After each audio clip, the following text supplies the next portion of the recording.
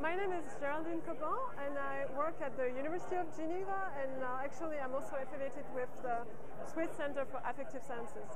I'm presenting my research at the APS 23rd Annual Convention, and so I work on preferences, and not surprisingly, the poster I'm presenting here is about preferences and how they could be modified by decision-making processes.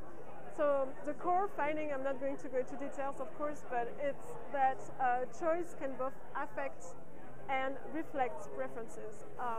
It might not be surprising if you know the work by Brehm in the free choice paradigm, but there was a recent debate about it, so I just wanted, it was just a control condition for that. And actually my favorite part of the APS convention is the Teaching Institute.